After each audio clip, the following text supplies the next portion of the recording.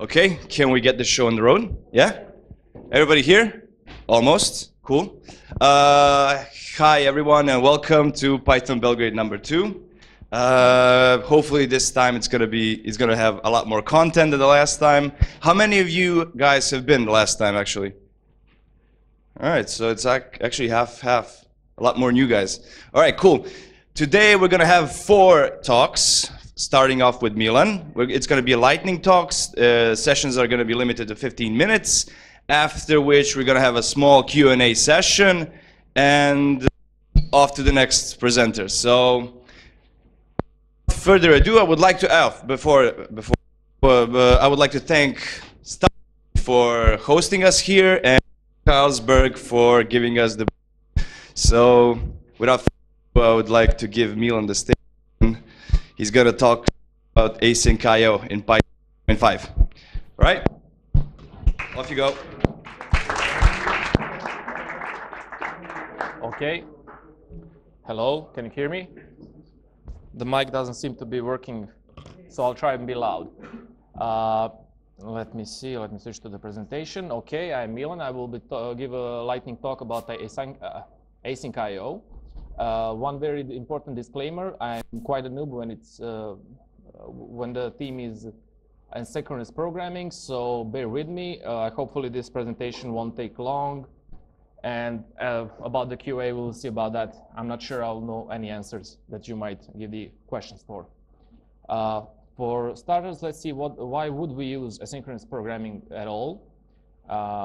Mostly it's used whenever we have a large number of concurrent tasks, because when it's not asynchronous programming, each task will consume and block whether I/O or CPU. So in order to run concurrent tasks, you need to use some kind of asynchronous programming. It's mostly used for efficient handling of network I/O connections, that is blocking connections. So whenever you need to wait for an I/O that will block your connection, in order to do anything else, you need to use some kind of asynchronous programming. Also, for JavaScript, for those of you who have done anything on JavaScript and front end, in order to have some kind of nice user experience, whenever you wait for a user to click on something and do something else, and you needed something else to be run in the background or whatever, you need to have some kind of asynchronous programming. So what does async do? For starters, it's standardization of event loop. So it's a framework. More or less, it's a framework. It standardizes the event loop. You can write another kind of code that will use this event loop from the async I/O. The cool thing about it is that whether you run it on Unix, Linux, or Windows, it'll choose the best I/O mechanism for whatever platform you run it on. It offers the basic components for doing asynchronous programming and asynchronous I/O management. It only works on Python that is 3.3 or more, so that's quite a new technology. No, it's not technology, it's framework, sorry. The one thing that I found that is very, very distracting is the standard documentation.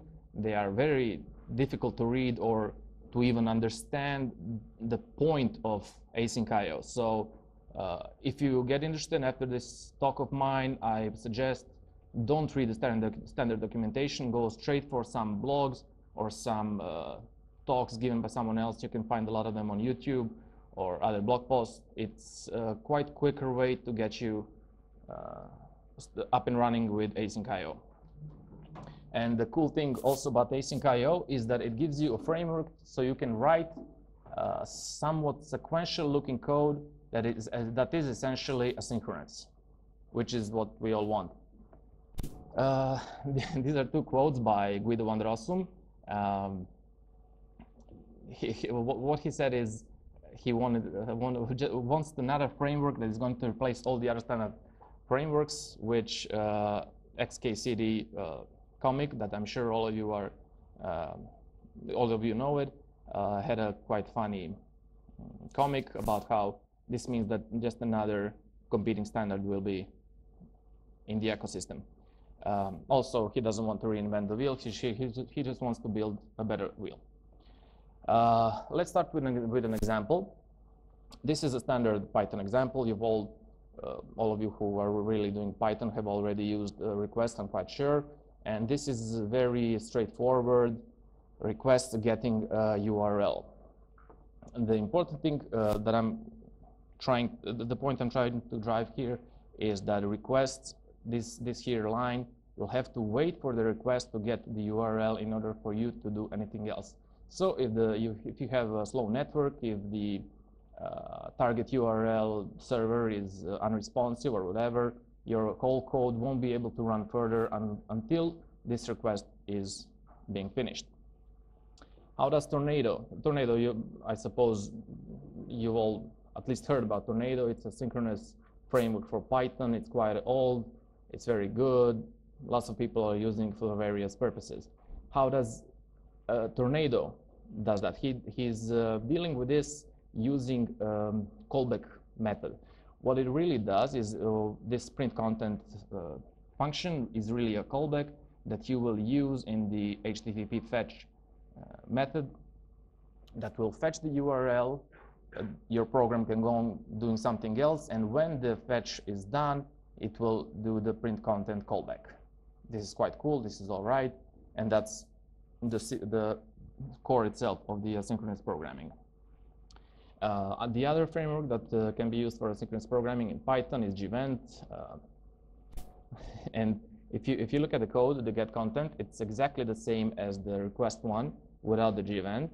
And the thing that I really don't like about Gevent is the monkey patching that essentially is dealing this part here, monkey patch all. Actually, what does it do? It actually gets all the code that will be run that has some kind of blocking code, some blocking I/O connection, and it will allow your code to run in the background.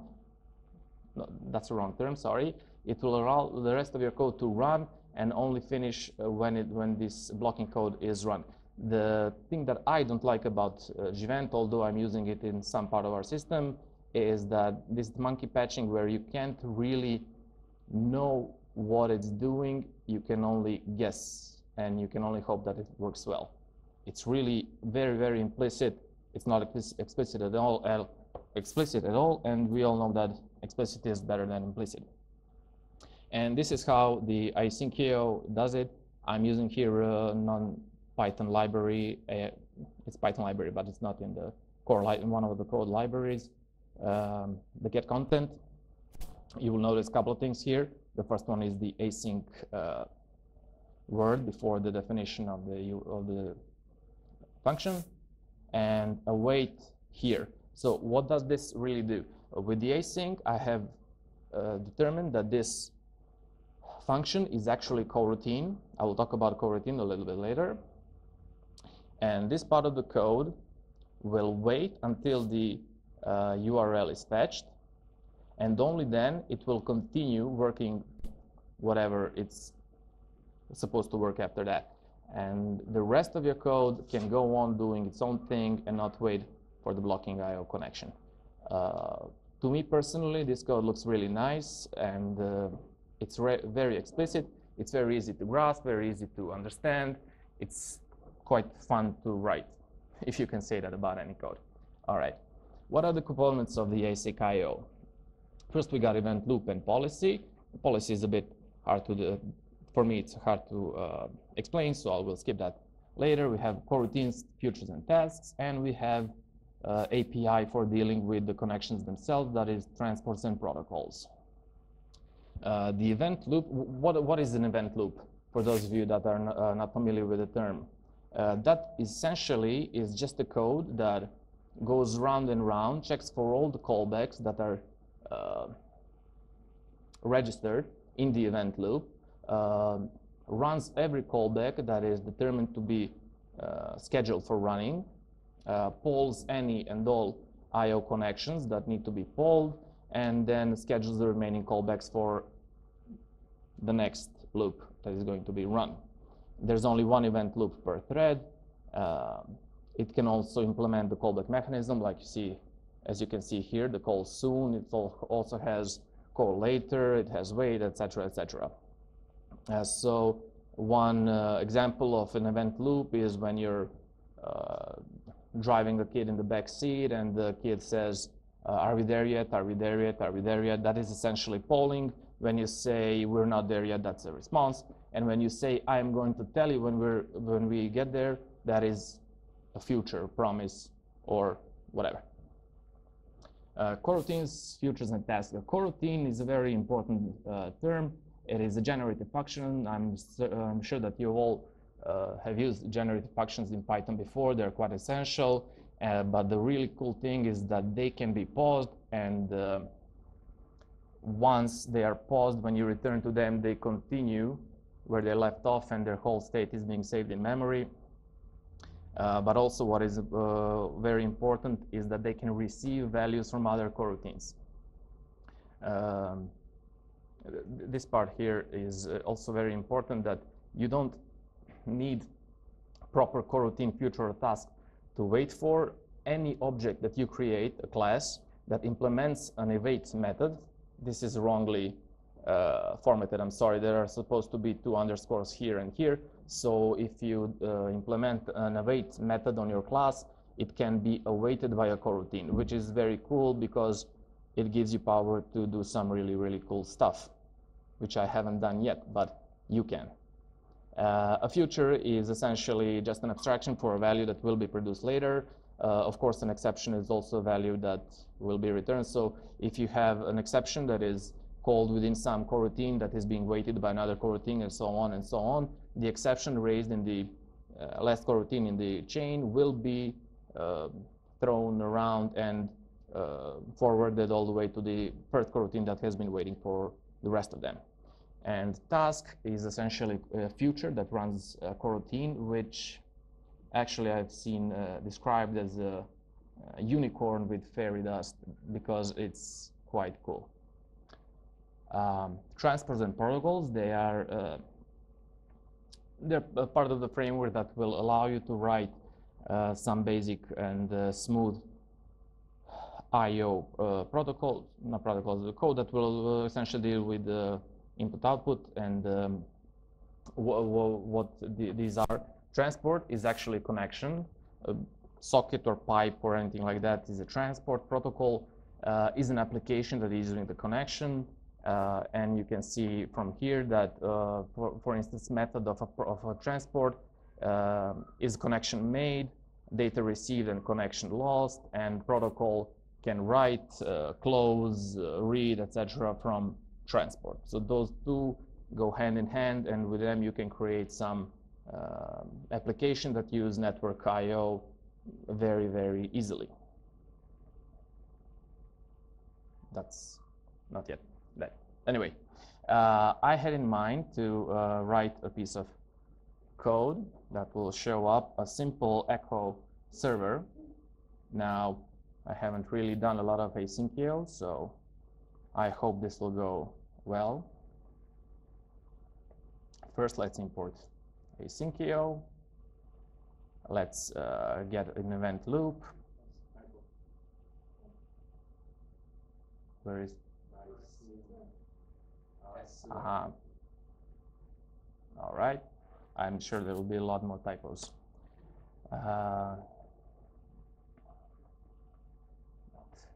Loop.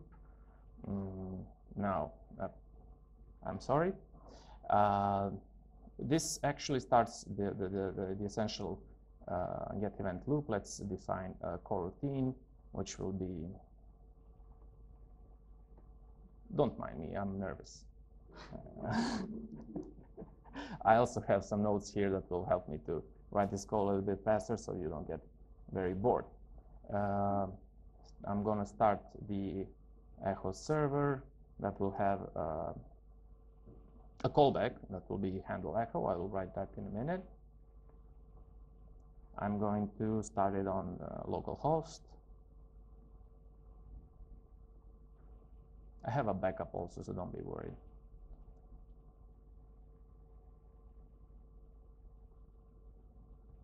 All right. Essentially what I've done is this allows me to start a server with a high-level API of streams, and what I need to do is define a callback that will handle whatever comes on to this IP over this port in this event loop. So as you've seen earlier, when I define an asynchronous callback or coroutine rather, I need to use it. I need to define it like this. Don't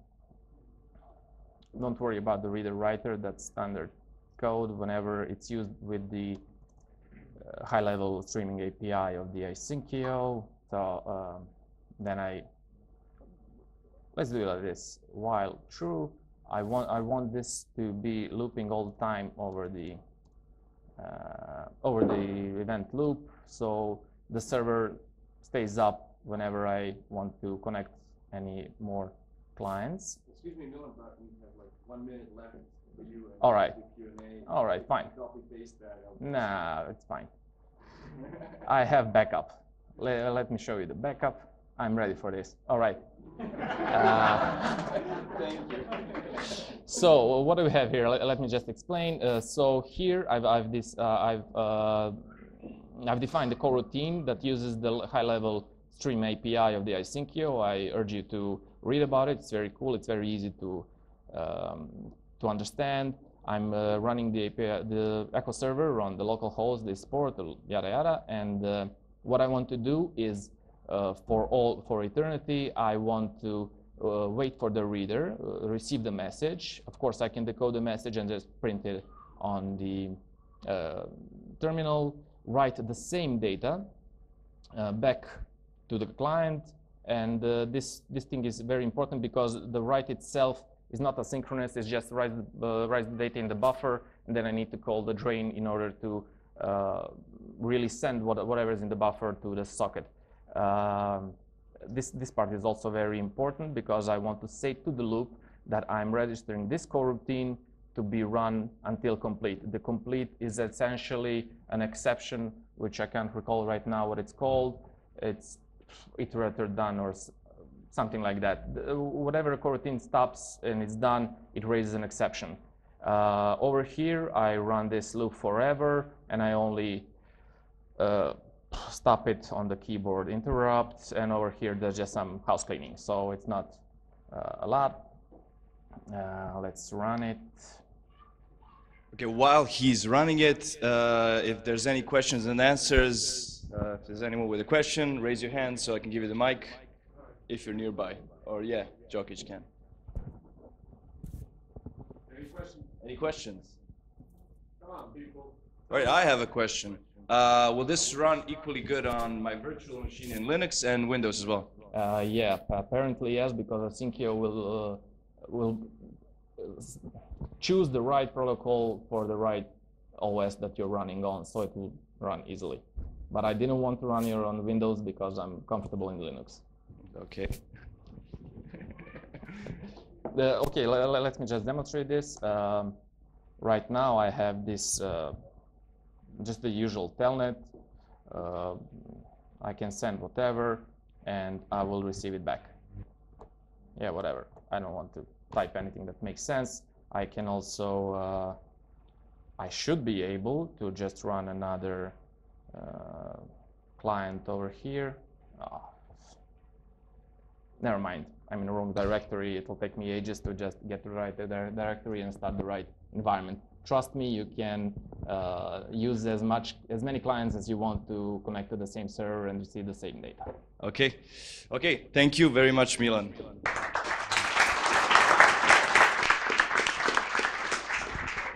All right. Cool. We learned something new. Now Željko is going to give us a little talk. What? Now Željko is going to give us a little talk on how he actually translated Python into Serbian language, actually in Cyrillic. So, Željko. Thank you, Bojan. Ja ću stvari pričati na našem jeziku. Let me hook you up. Shodno temi o kojoj ću pričati, mislim da je u skladu s tim. Okay, let me just find your presentation. Okay. Hvala, Bojane. Nešto kratko o sebi. Yeah. 1 second. You need to have this.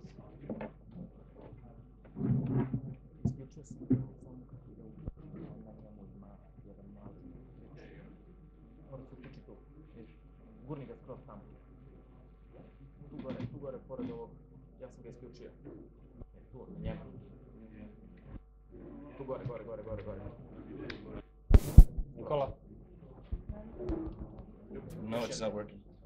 Mogu ja i glasnije. Ne radi.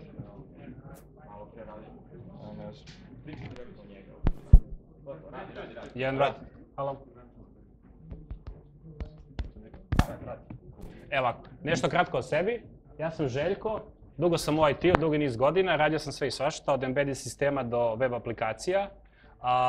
U slobodno vreme pokrenuo sam jednu malu grupu programera koja se zove IT, skupljamo se jednom mesečno i pričamo o raznoraznim stvarima, o novim tehnologijama i drugim problemima koji sreću programere.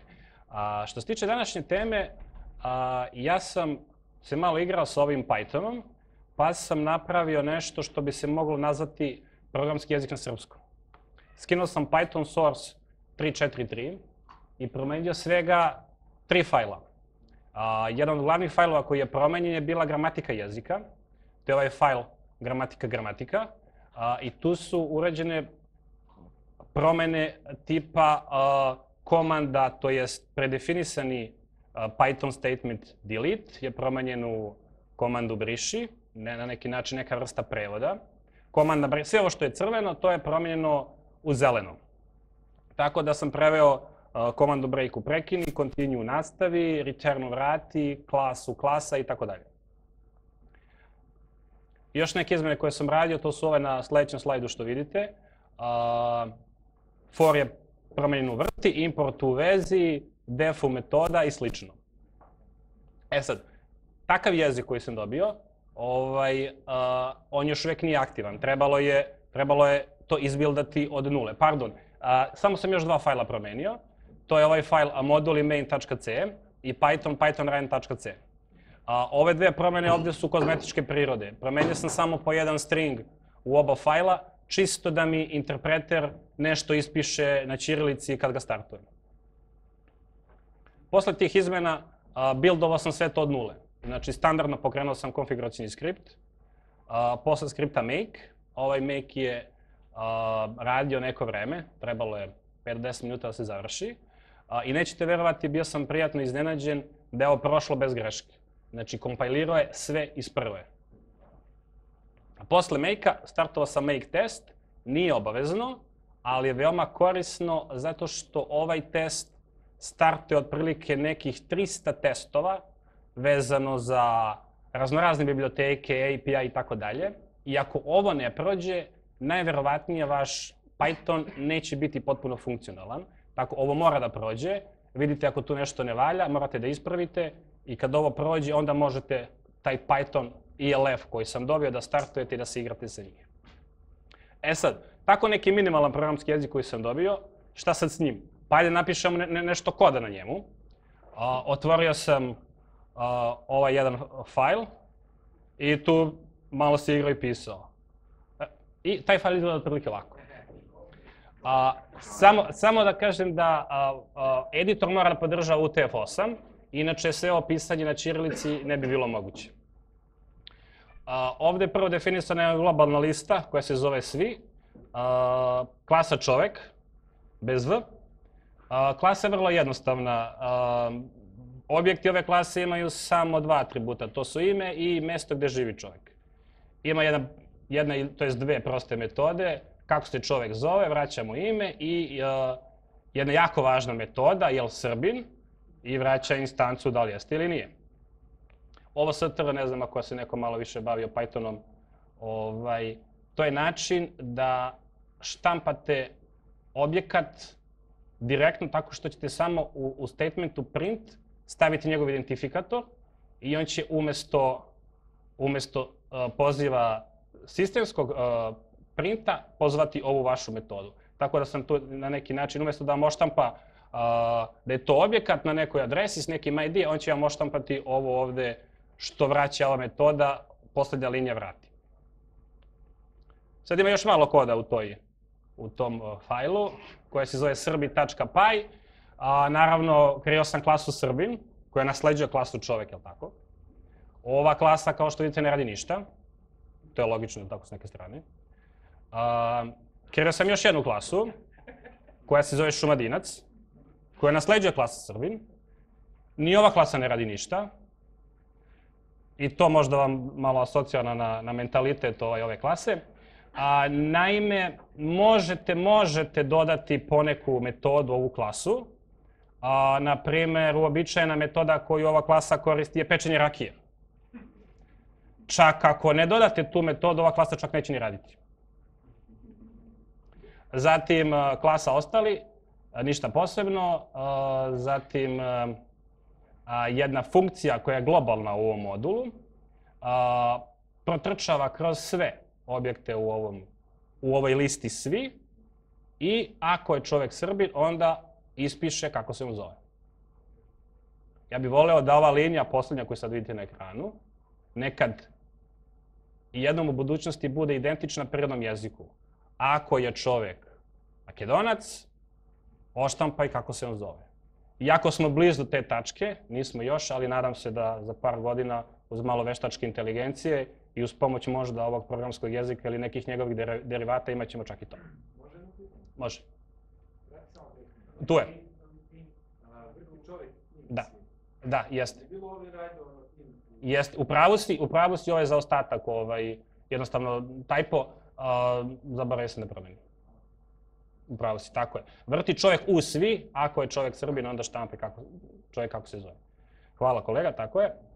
I ovo je posljednja metoda u ovom modulu, koji se zove srbi.py, koji sam ubacio, da prođe sve objekte koji su kreirani i da oštampa pun opis njihov.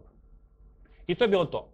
To je jedan modul koji sam napisao i ovo je radilo sve direktno kad se startuje kao source i kroz interpreter. Međutim, nisam bio zadovoljan pošto ovdje je miks svega i svačega. Miks je nekih engleskih ključnih reči koje nisam preveo, koji nisu standardne, koji nisu standardni Python statementi. Miks je ćirilice i latinice. I to mi se nije svidjelo. Htio sam da napravim još jedan sloj, još jedan nivo interfejsa prema korisniku, da to bude mnogo transparentnije i mnogo lepše. Da napomenem, ništa drugo nisam menio u strukturi jezika, osim ona 3 fajla, čak su i ugrađene funkcije ostale iste. Vidjet ćete gore, malo pre bila funkcija is instance, ona je ostala ista na engleskom, takav kako je. Pošto nisam bio zadovoljan time, onda sam iskoristio ove dve stvari koje sam napravio, dakle taj novi Python core i ovaj modul srbi.py, pokrenuo ih u interaktivnu modu i onda ovaj moj program koristio kao dodatni sloj, kao dodatni interfejs. Na taj način sam dobio nešto što se može nazvati potpuno programiranje na srpskom ili na ćirilici. Bilo koja promenjiva, bilo koja klasa se može napisati u kodu, u source-u na ćirilici i to radi. I pošto je nazovite novi jezik, nastao iz Pythona, zbog njegove bliske veze sa Pythonom i zbog bliske veze sa Srbijom i ćirilicom, ja sam mu dao jedno narodno ime koje se zove Guja. Guja je prvi programski jezik na srpskoj ćirilici. Šta može Guja da radi? Evo sad ćemo da imam sljedećem slajdu. Evo ovako. Može da se pokrene...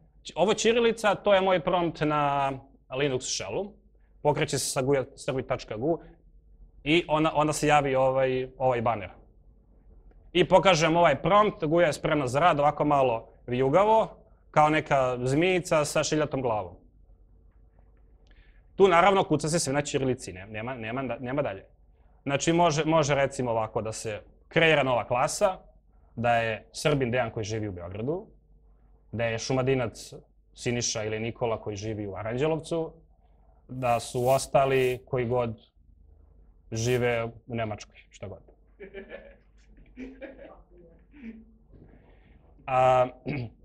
Korisnik ovog interpretera kuca sve globalne funkcije koje su mu dostupne, pa tako može da otkuca i ovu ko su Srbi i on će proći kroz onu globalnu listu i ispisat će Dejan, Siniša, Nikola i tako dalje.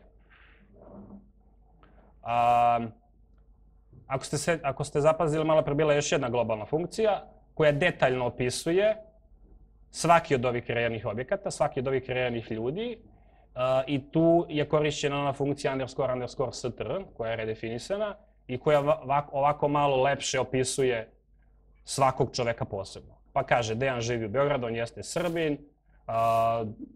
Na primer, Nikola živi u Aranđelovcu i on jeste Srbin i slično. Još par primjera.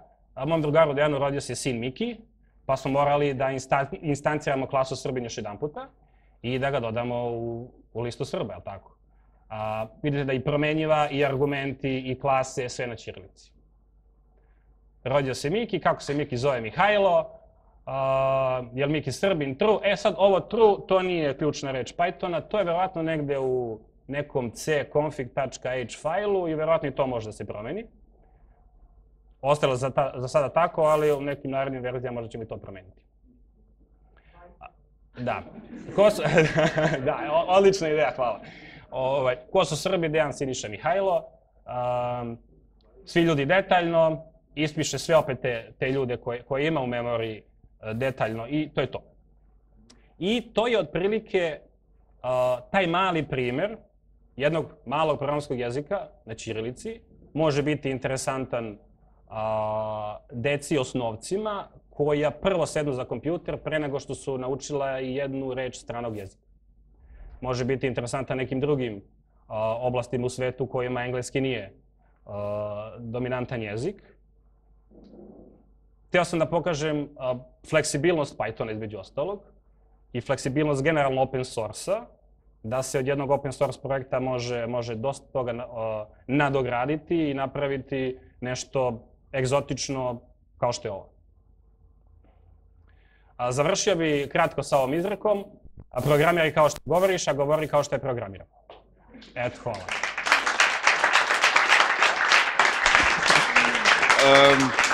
Dobro, okej, sad ću ja da pričam na ćirilici onda. Isto.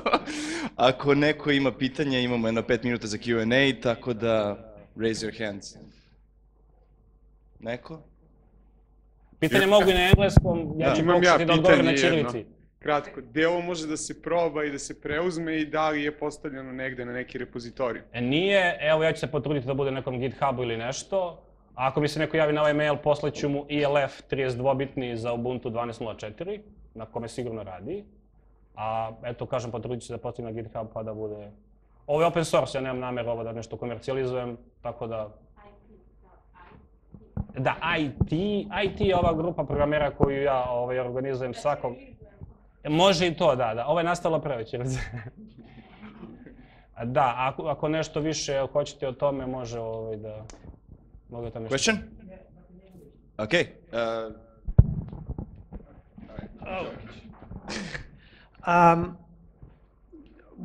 I was very curious about your motivation for this initiative. Did you do it like as an intellectual challenge or to learn to compile Python, or are you actually using it for production work? No, it was just hobby project. I spent 3 days for this. That's it, just for fun. Okay, thank you. You're welcome. Anyone else? All right. If that's it, thank you very much for giving us the presentation.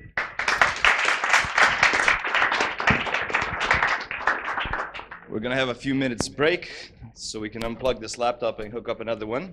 And then we're going to have Matić giving us a talk on how on SQL Alchemy, basically, one of the best ORMs for Python. Yeah? Yeah, there we go. Sedi. Treba će. Kako ovo ide? Pa da, što bi gomel? Tu. Ovo ti treba? Ne treba mi ovo. Aha.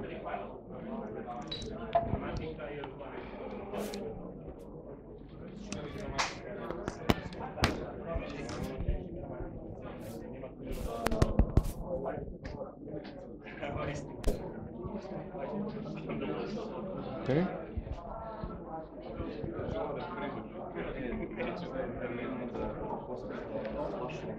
Jer je ono stalno cingrljaju. Ajde. Ima još, ali nema da ću.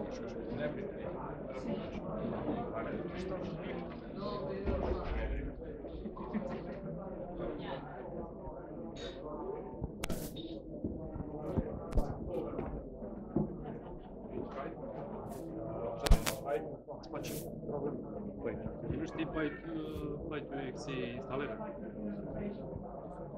Čuj ga da. Iz binarnog se stavlja, znam. Iz binarnog se stavlja. Koje verzije? Ne, nisu tačno. Koje verzija ti je Windowsa? Ajde, evo ti ovako. Šta je problem? Koje verzije Windowsa?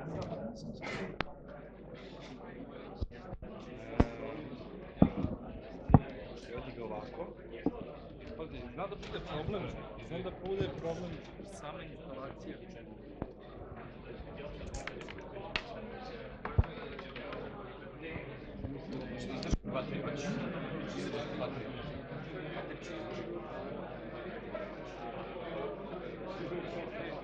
Moje poenta je bilo da bude vezan za Windows, ovo je Linux. Šta? Moje poenta je bilo da bude vezan za... Ovo je Windows. Čekaj, gde ti je? Pauza. Ne znam što se dešava. Koje verzije Windows? Ne možeš konfigurirati sve. Ne? Nema šanse. Zato što je komplikovana poenta priče, jeste koliko je komplikovana što je preinstalirati. Nema veze, odradi ga na tamo. Odradi ga na tamo. Nije to vam kod. Zato što nije prvi kod, da čujem to. Daj mi ovo, nema veze. Da. I dobiješ ovaj filmski izgled, a ne ono da se volimo... 7:15. Da, kapiram. Imamo ograničeni smo vremena, ne? Nismo dobro, ovo je skrati bolje.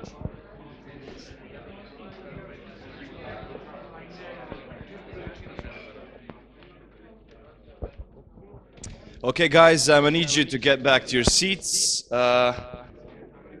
and yeah, get the noise down a bit. All right, cool. Matić here is gonna talk something a bit about SQL alchemy and ORM in Python. I'm not sure how you guys are familiar with it, but off you go. Is this on? Can you hear me? All right, try it. That's good. All right. Cool. So hi, a little bit about myself. My name is Bojan. I've been doing Python for the last couple of years. Currently, do not hold. Before, just hit play or record your documentation. Oh yeah, sorry. So 1 second. Yeah. Just need to new screen recording. All right. So, as I was saying, my name is Bojan, and I've been doing Python for the last couple of years.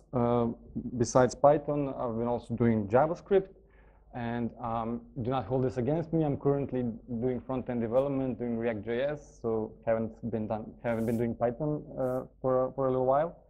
But hopefully, I can just present this to you because I have experience with this ORM. So. A little bit show of hands. How many of you have used SQL Alchemy, or is anyone using it? Okay. What about Django ORM? So okay. Okay. Let's start. What are the goals of SQL Alchemy, right? So SQL Alchemy, like the goal of this library is to provide helpers and a fully featured facade over the Python DB APIs.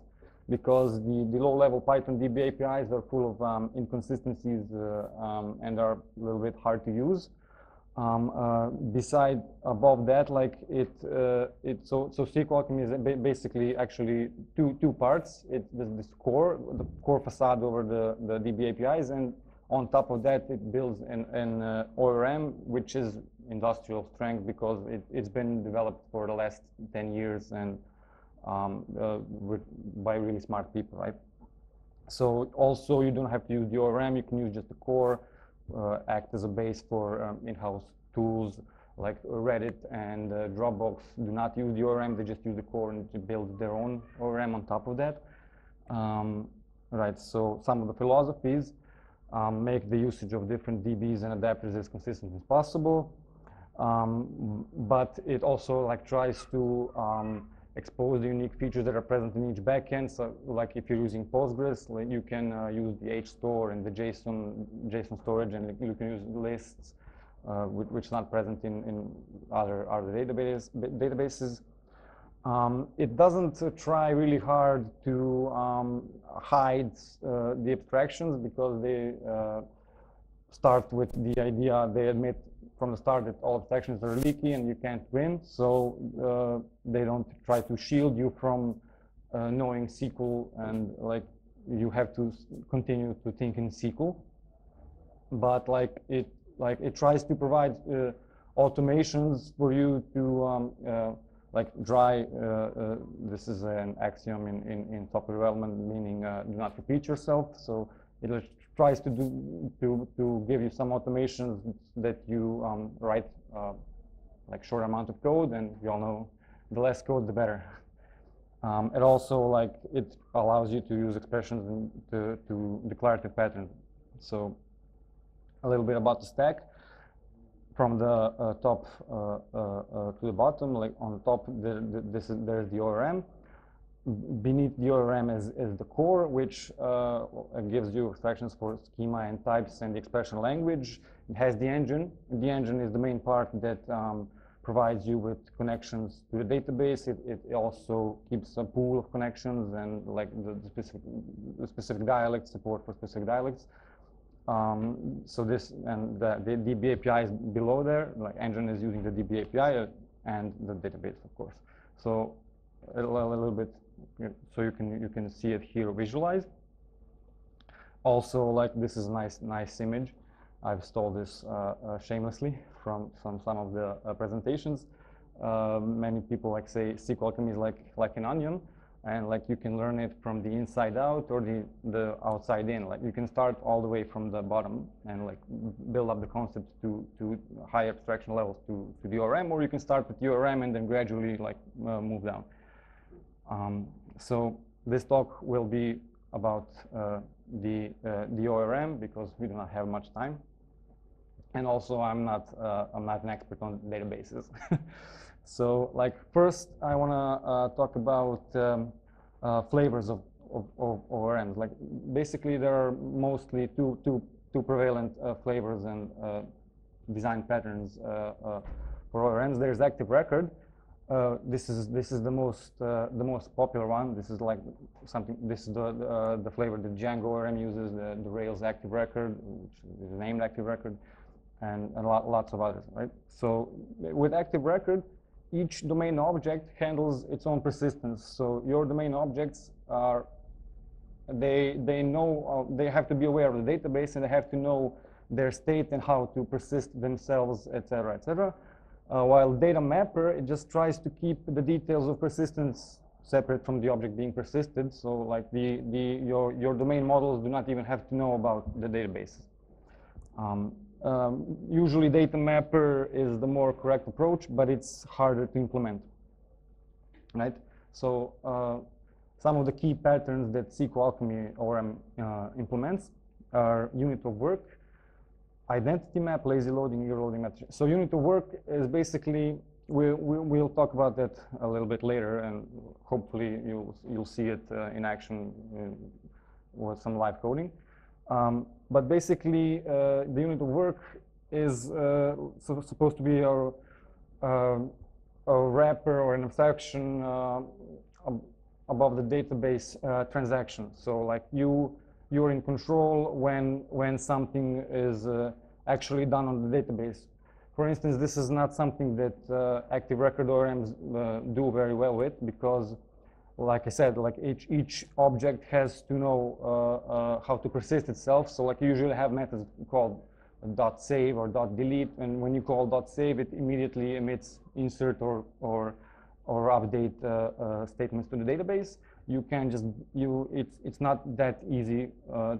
It's not supported out of the box to batch operations together. Like sometimes you want to do multiple changes all at once or none at all, like in a transaction. So the identity map, this is something that active record ORMs usually don't implement as well. What this means is that the ORM keeps a mapping of objects with the primary keys to the database. So if you for instance query for the same object multiple times, or it gets returned from some subquery, those two objects will actually like be the same. They'll reference the same Python object in memory, as opposed to like if you query for the same user in Django twice, you get two instances of the user, and if you like update something on one instance, the other instance won't know about the change, and they're disconnected, right?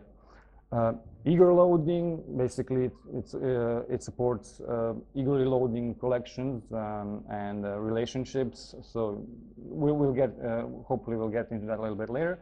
Method chaining, this is a generative like pattern. This is something that allows you to build up your queries dynamically. So like you can start with a simple query and then keep calling methods on it, and you get a new query instance back. So you just keep calling methods on it to build complex queries, and you can branch.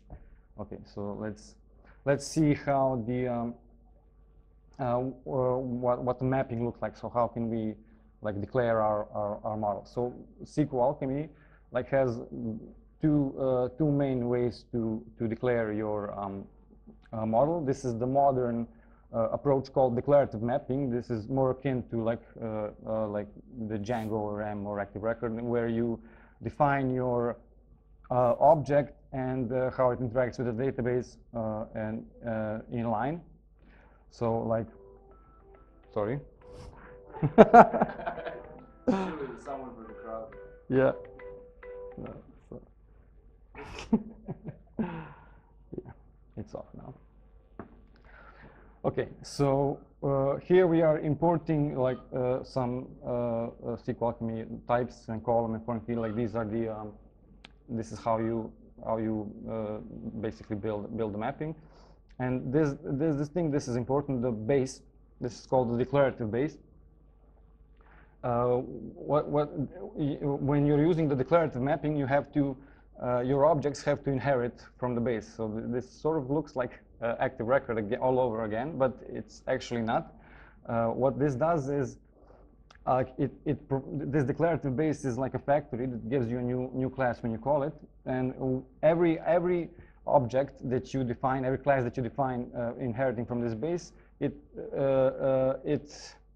the base keeps track of what's defined on it. So when you want to create the tables, it knows what's there and what it has to create. So to define your model, like you have to inherit from base. You have to have a table name, so you have to give it the name of the table, and you also have to have at least one like primary key column. So here we are just declaring a surrogate primary key, which is a common pattern, but you don't have to do this. This is also another strength of SQL Alchemy. Like you can have composite primary keys, or you can have natural primary keys.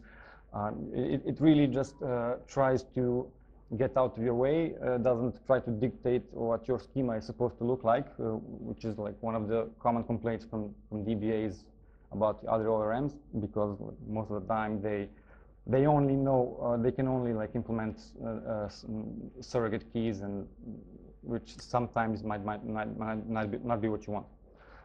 So this like Željko mentioned this already. Oh, okay. So I'm gonna speed up. Like this is if you want to print it to the console. Classical mapping, this is like the old approach. Like this is possible as well. Like you can define your class. It has no awareness to the database. You define your init, whatever, and then like you can here create a table. So this is actually like SQL Alchemy core. This is so what you're seeing here is the layer beneath. This is what the ORM builds on top of. You're just here we can describe the table, and then we say here map the item to the items table.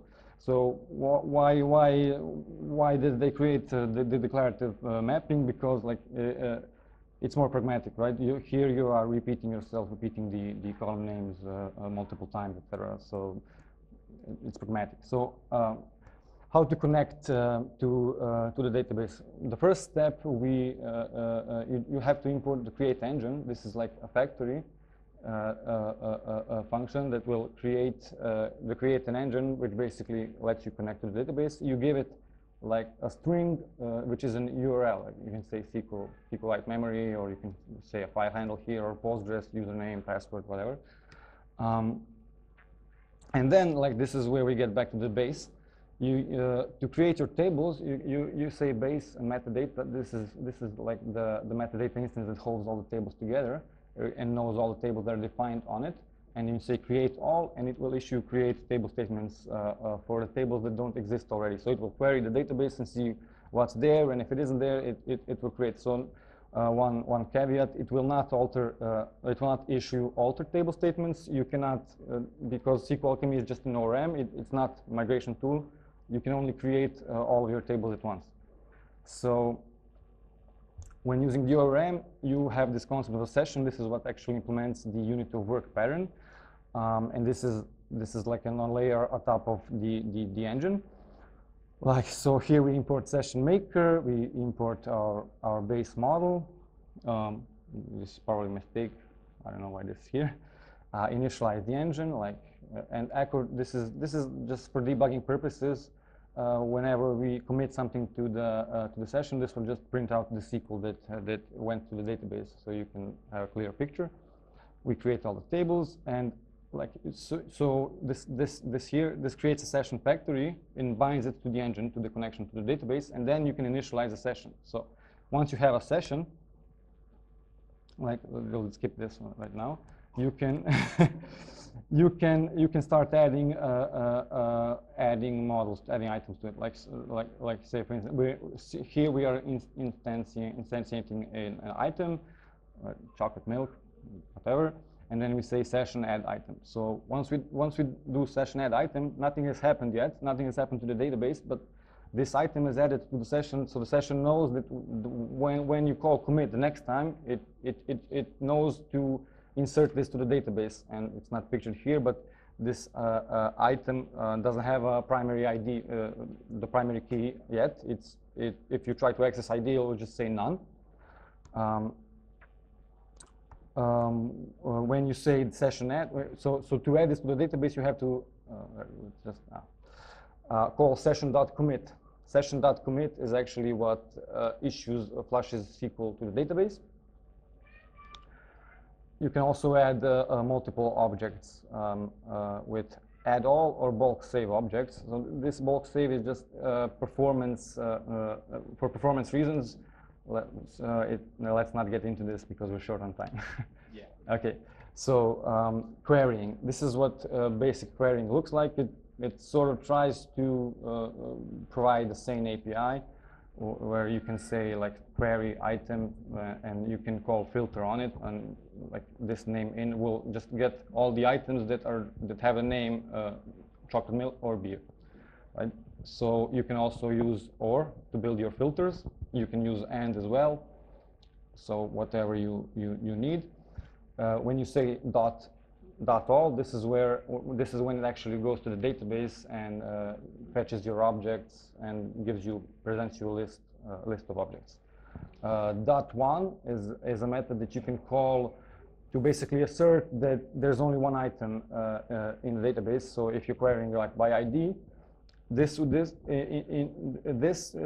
raise exceptions if it gets 0 or more than 1 result. So this is like a nice assertion to make sure that your database is like working correctly, right?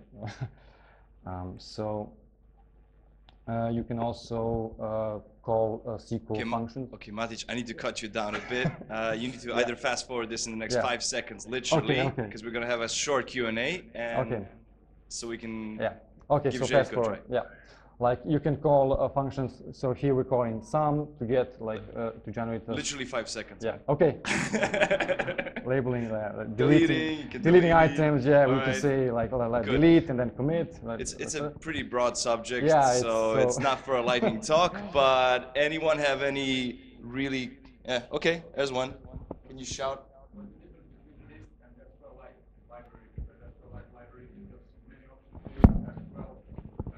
SQLite. SQLite is a database, right? Yeah, sorry. Yeah. So the difference between SQLite library and SQL Alchemy, because I find SQLite library very, very easy to use. SQLite, I'm not sure what you mean, but SQLite is like a database that's... no, the library SQLite 3. It's the SQLite 3. SQLite 3, but it's just a library for connecting to SQLite databases. You can't talk to Postgres or MySQL or Oracle or anything with I thought that this was just for, sorry, I No, didn't so- know that this so- was for sorry, all the SQLite databases. is just a low-level adapter for SQLite. Just like Psycho PG2 is like a low-level adapter for talking to Postgres databases. So this, what SQL Alchemy allows you is to have one code base, and then you can talk to multiple databases, right? Yeah, but I was asking because of the example, sorry. Yeah. Do you have any database migration mechanism in SQL Alchemy? Yeah, that's a good question. So SQL Alchemy does not provide any migration support whatsoever because it's just an ORM.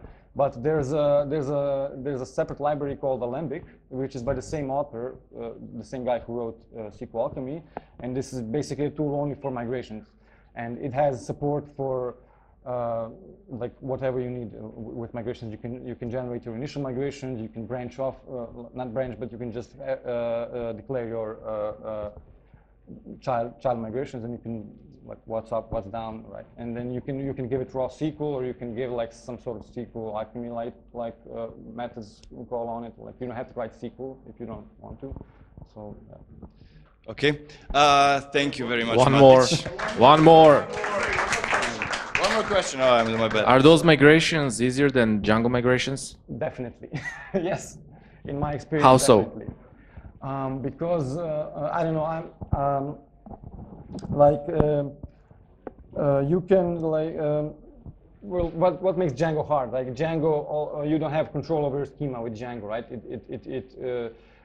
You don't have complete control. It will create some tables that you don't want, or name them, or have a primary key, etc. And like the I don't know, Django sort of gets confusing, and I've never seen Django migrations work, right? The way that it generates migrations, you can never go down, or it will break sometimes. But with Alembic, like if you want, you can just write raw SQL, and like you can test it all out, and you know, you be sure that it works. Yeah. Okay, Matić, thank you very much. Yeah.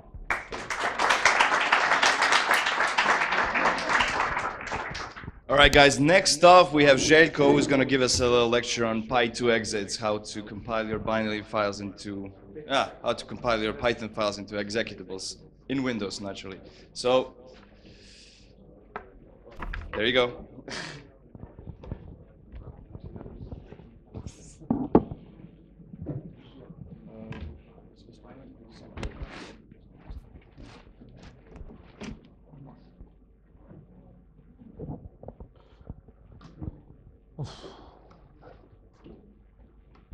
How many of you knows what Py2exe is?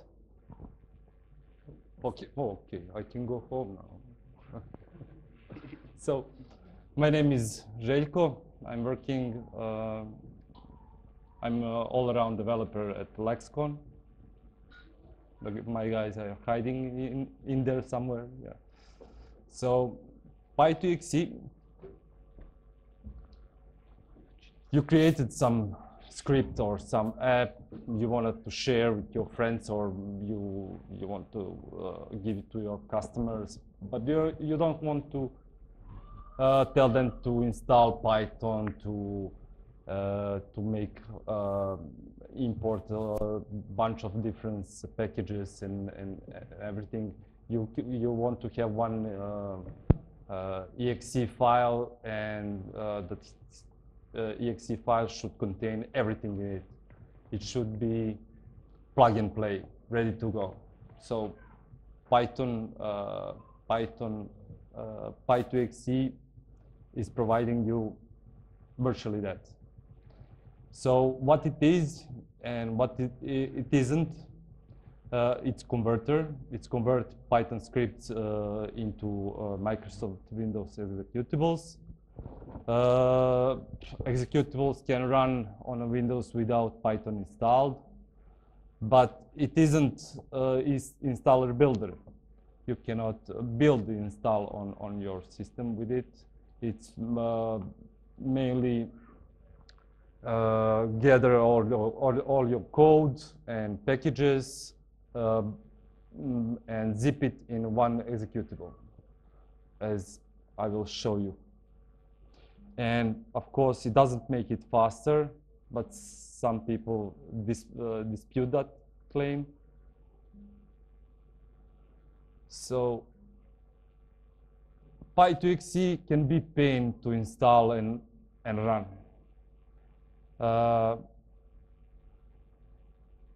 It can be pain because of a bunch of different versions of system and versions of Python, and choosing the right version and providing all the necessary DLLs. It's most important in the building process. Keywords, these are, I think, all of them. I'm not going to explain them now. I'm going to explain them in the code.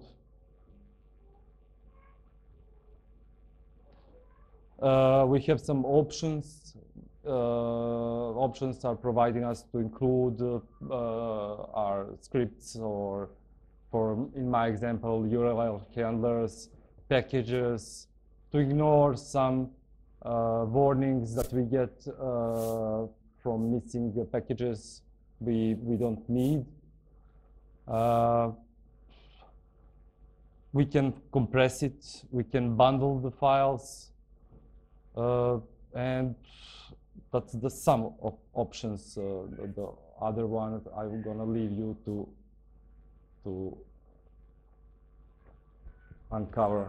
discover. Goal is to fine-tune the process, to end the process without no warnings or less warnings. Note the version for Python 3, it's 09.2 version, can have improved the model finder based on import lib, and can easier find your packages that are even zipped in eggs.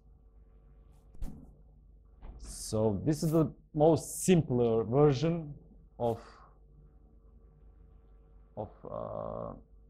build py file.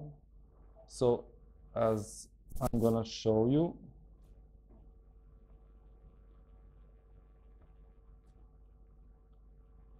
this is a bit no. Oh, extensio some. Duplicate. Okay.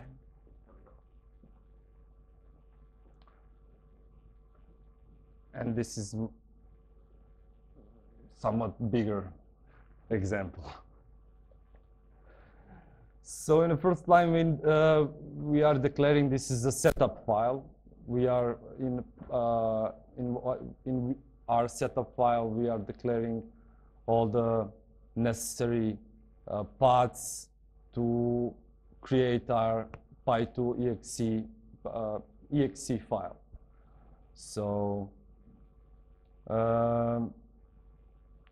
in this my example, I have example file, which is simple 3-4 line code, and I'm importing all my dependencies, all my DLLs from all my packages. I'm adding to system path, so Py2exe can pick them up. I'm declaring target file name, checking is there already. If there is, I'm deleting it and creating a new one. So this is my setup. My options, I want to be compressed. This is our optional options that I'm not having any more that I need, so I exclude those options. I'm excluding, for example, UI parser, because in my example I can import it, but I'm not using it, and I can exclude it in a setup. Packages, ignores, that's all saying by itself. Destination there, bundle files. Bundle files have three options, one of which I'm using. You can have exe file, small exe file, and few bundles. The idea, you can change just the bundles, or you can have one big exe file with all of your code inside exe. This is option I preferred, and when I run this my code. Okay. So you can see it searches required modules. It's skipping those that already compiled, and it gives me the message that I'm missing one module in my example file, but I didn't exclude it. When I exclude the file, is it? Aha. Okay.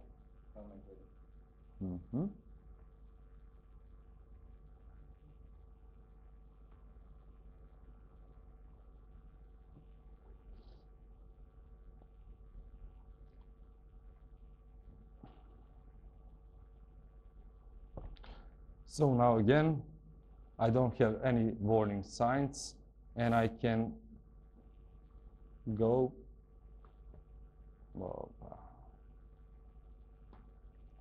And there it is, my exe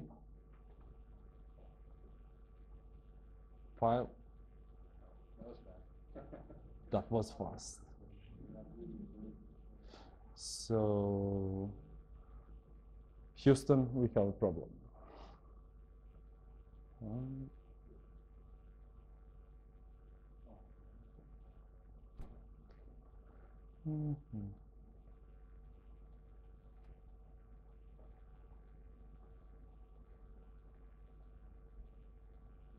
It can be, there it is. So you got to juggle with it to make it run, to make it work. So I can enter, this is my small code, but if I open my exe file, you can see all of it's practically zip and all of my code in it.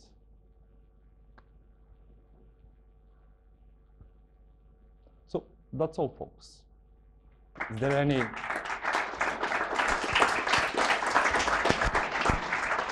Okay, thank you very much. Is there any questions for Python to exit?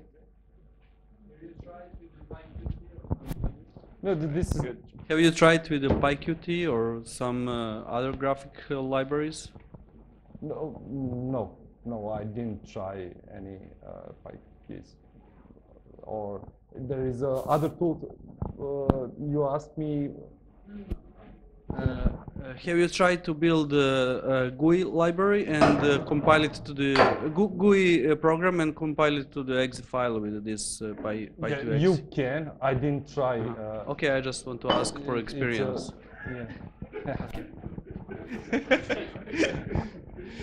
I have a question. How safe is that code? How safe is the business logic inside the exe files? It isn't safe. You can decode your executable and see your code. If you wanna protect your code, I suggest you compile with Python or some other. Py2xe just creates bytecode and zipping it. It doesn't make machine code or lower level assembling. All right. Anyone else? All right. Jokichu. So I just have a small remark from experience that we were using Py2xe for some time, and when we started distributing the application, it turned out that a lot of antiviruses detect it as a virus, and then we ran it through virustotal.com, and it was like over the half, or like, of course it's false positive, but then we had to switch to CXFreeze. So just if anyone wants to use Py2exe, maybe better to use something else. Yeah, there is a Py installer or CXFreeze. There are other tools that I'm not familiar with. This is what I use. Yeah. All right. Cool. Anyone else? No? All right. If that's all, thank you so much for coming. Thank you.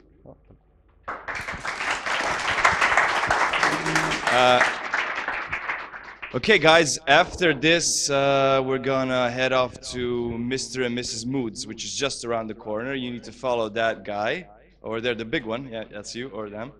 We're going for a beers, so you can ask anyone if you have any additional questions, any of the presenters, or you can just get wasted. It's fine. All right.